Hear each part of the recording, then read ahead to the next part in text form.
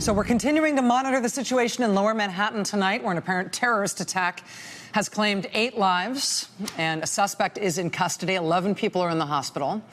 We do want to let you know about some other news that broke late this evening as we were preparing to get on the air, though. Somewhat unexpectedly, the federal court in Washington, D.C. tonight unsealed the docket in the federal criminal case that's been launched against Trump campaign chairman Paul Manafort and Trump campaign official Rick Gates. Now, the indictment against Manafort and Gates was filed with the court on Friday last week and sealed on that day. It was unsealed yesterday morning, which is how we all learned about the government's 12 felony charges and the narrative of the special counsel's case against Paul Manafort and Rick Gates. But then tonight, without warning, they unsealed a whole bunch of other documents in relation to that case. In the unsealed docket, as of tonight, you can now see the arrest warrant for Paul Manafort and the arrest warrant for Rick Gates. The two of them were taken into custody yesterday morning, but then they were not put in jail. They were released. And it turns out they were released on very different terms. You can see here on this document, this is the one that relates to Gates. This is defendant Richard Gates here. He was released on his own personal recognizance. Richard Gates was allowed to go home. The terms of release are that he is not allowed to apply for a passport. He's required to stay at home. That's the phrase there, permanent home confinement. You see handwritten there. He is allowed to leave home if he needs to meet with counsel, meet with his lawyers, or attend religious services, or attend to any medical emergencies. He also needs to check in daily by phone with the court in the Eastern District of Virginia. So those are the terms of Rick Gates' release after he was taken into custody. He's released on his own personal recognizance. He has to stay home, has to check in by phone once a day. Those appear to not be the terms on which his co-defendant, Paul Manafort, has been released. As you can see, Paul Manafort's release form looks quite different. Paul Manafort is not described as being released on his own personal recognizance. His form says he was released into a high-intensity supervision program of the pretrial service agency at the district court in D.C. Now, the handwritten instructions on his release form are for Manafort. They're similar to the instructions on Gates's form. Manafort is instructed to remain on permanent home confinement. He's allowed to leave home only for visits with his attorneys or visits to court or medical emergencies or religious services. He's also, like Rick Gates, he's instructed to report daily by telephone. But for Manafort, this high-intensity supervision program appears to be the kind of program that includes people wearing an electronic monitoring device, which presumably means an ankle bracelet or something. It's not explicitly clear from this form that Manafort has been assigned an ankle bracelet or some other kind of electronic monitor, but that is definitely the kind of program that he has been signed up for. Now, in addition to getting the arrest warrants for Manafort and Gates and these documents expressing the terms on which they were released, the government also made public tonight a new, very substantive 17-page document we've never seen before. And in this document, the government notifies them about the terms of the speediness of their trial. It tells them that foreign bank records are going to be used in making the case against them. But then it also makes the case at length for why these release terms should be this strict, why these guys might represent a flight risk and need this kind of supervision. And the document is kind of a doozy. Here's how the special counsel's office opens up this case. Here's why they explain why they think Manafort and Gates are flight risks. Quote, "The defendants pose a risk of flight based on the serious nature of the charges, their history of deceptive and misleading conduct, the potentially significant sentences the defendants face, the strong evidence of guilt, their significant financial resources, and their foreign connections." Okay, financial resources and foreign connections. The special counsel's office then lays out a whole bunch of new information that was not in the indictment against Manafort and Gates about their foreign ties, about them having the financial means to flee the country, to evade this prosecution if they wanted to. And, you know, a lot was made in the press yesterday, and a lot was made by the White House yesterday about the fact that there was no mention of Russia in the indictment of Paul Manafort and Rick Gates. But here in this document unsealed by the court tonight, there is definitely mention of Russia. You'll recall that in the indictment yesterday, the special counsel's office laid out a big, long list of foreign bank accounts And those foreign bank accounts are a key player in all the criminal charges that Paul Manafort and Rick Gates are facing. Everything from not reporting their foreign bank accounts to the IRS to using those accounts to shield their foreign income from taxes. Those foreign bank accounts are also key to the allegations of money laundering, using expensive pieces of real estate and money moving in and out of those foreign accounts. Well, what Mueller's office has unsealed tonight with this federal court in D.C. is a new allegation that it was not just Paul Manafort and Rick Gates who controlled those foreign bank accounts. It was also, quote, a Russian national. I'll quote to you from what the court just unsealed tonight. Quote, the indictment sets forth in charges, the indictment sets forth and charges the defendants with engaging in a long-running and complex scheme to funnel millions of dollars into the United States through various entities and accounts in Cyprus, the Grenadines, Seychelles, and England, owned or controlled by the defendants worldwide, and passed through a series of foreign accounts. Manafort, Gates, and a Russian national who was a long-standing employee of Davis Manafort Partners served as the beneficial owners and signatories on these accounts. Russian national. I think we can surmise from news reports that the Russian national in question here may be Konstantin Kilimnik, who was a Russian-born business associate of Paul Manafort and Rick Gates, who was lovingly nicknamed Kostya from the GRU. Kostya meaning a shorthand name for Konstantin, from the GRU meaning he used to work for the Russian military intelligence service. Konstantin Kilimnik used to widely brag about his background in Russian military intelligence before he went to work for Paul Manafort. The government's unsealed documents that have just been released tonight allege that this Russian national who worked with Paul Manafort and Rick Gates was also an owner and signatory on their foreign bank accounts that are detailed in the criminal indictment against these two officials.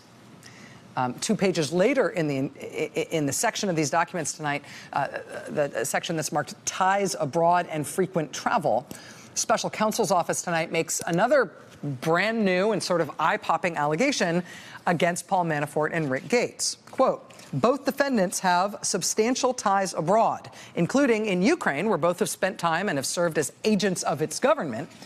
Davis Manafort International, which Manafort owned and where Gates worked, had staff in Kiev, in Ukraine, and in Moscow.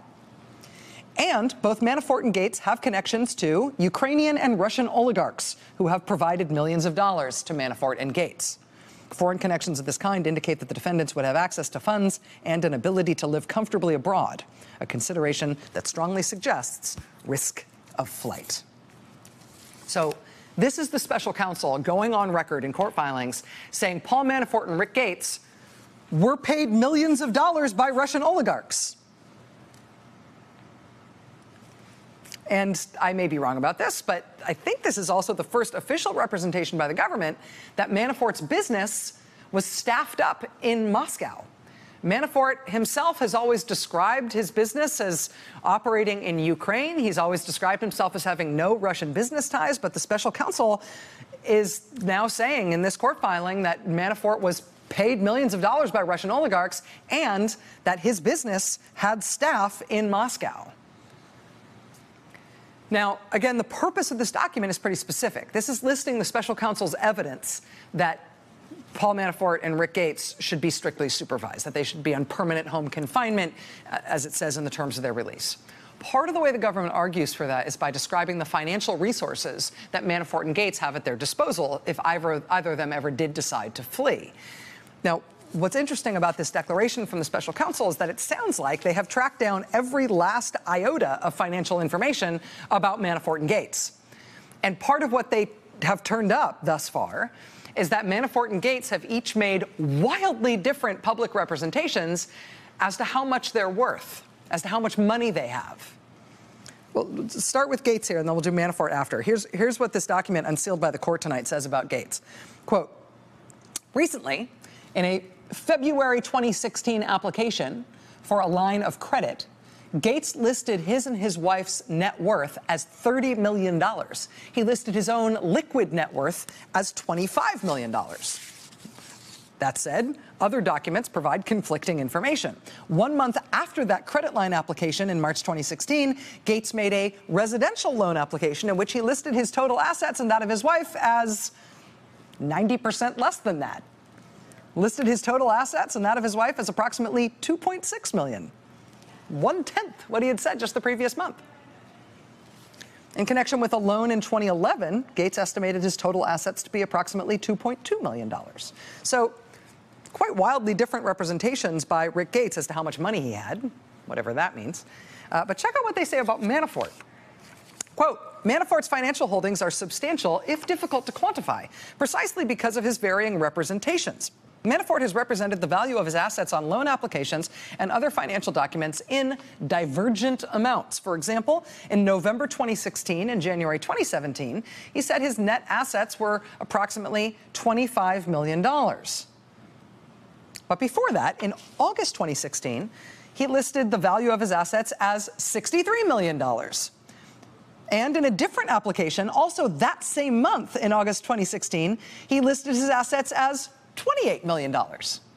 3 months before that, he represented his assets to be $42 million. The month before that, he represented his assets to be,